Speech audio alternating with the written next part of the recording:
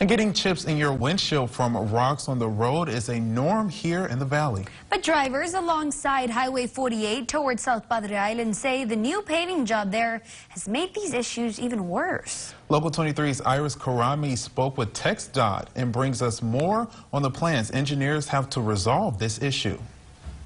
On Facebook, many residents have taken note of the loose gravel on Highway 48, some saying their windshields have broken. And this is my wife's car. TxDOT says they are working with a contractor to repave from FM 2480 to FM 500, but the pavement did not adhere correctly. The seal coat on this road was done late last week, and over the weekend, a combination of factors, including the weather and the traffic, prevented the oil from adhering to the rock, or the aggregate as we call it. Currently, there are street sweepers out cleaning up the highway while they work to repave the road.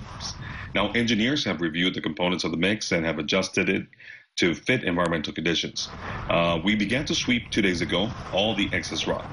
TxDOT says what they are doing is applying a seal coat, one part of their maintenance program. TxDOT spends close to $180 million maintaining 186,600 lane miles of roadways, and seal coats are a very important part of TxDOT's preventive maintenance program. But some people want whoever is responsible to pay to fix the damage on their windshields. TxDOT says residents can file a claim on their website under claim resolution.